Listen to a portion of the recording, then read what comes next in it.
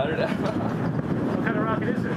Oh, it's a liquid bipropellant nitrous and IPA. It's all powered with autonomous pressure. Looking for like somewhere between 250 and 450 pounds of thrust. Mostly trying to see if we can get fire without blowing up. That would be the greatest success. And then hopefully a month from now, this guy will travel to like 26,000 feet. So if that all happens, that'll be super exciting. And also reveal this igniter. This is potassium nitrate, aluminum powder, and epoxy. 4-man space shuttle fuel. Alright. So this is where we discover what to do. I have. I actually don't even think that that's a problem, but you can if you. I mean, like. I See where he's thinking.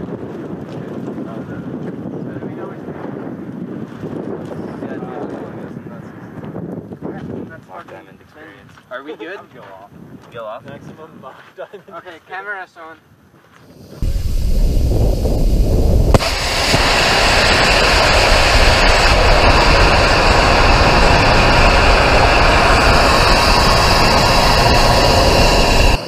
Guys. Just connect that line. No, but pressurize the line with CO2 and it'll slightly boost it back up. The problem with that is that all the time.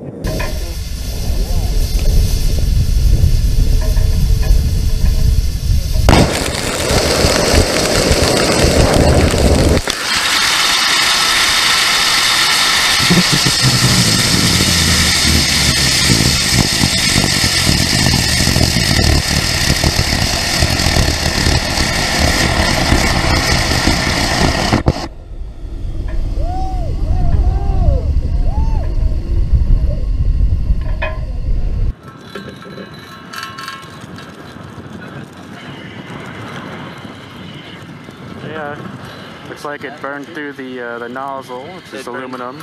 Yep. Copper insert. A little worse for wear, but Got a little hole through the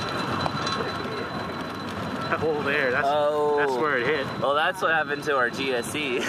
What? We melted a hole in the flame deflector.